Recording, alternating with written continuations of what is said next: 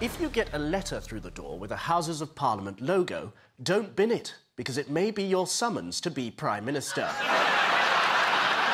Following serious problems appointing a long-term PM, the role has been made a bit more like jury service, with randomly selected Britons doing it for 2 weeks at a time.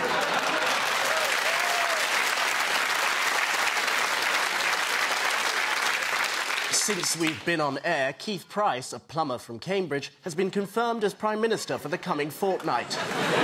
We can go live to the press conference. Right, strawberries, they're banned because they give the wife a rash. No one can sit at the bar in the Merchant Arms in Cambridge unless they're a regular. Let's do a moon mission, and yeah, let's bomb France. Hang on, aren't we supposed to choose our leaders because we're a democracy?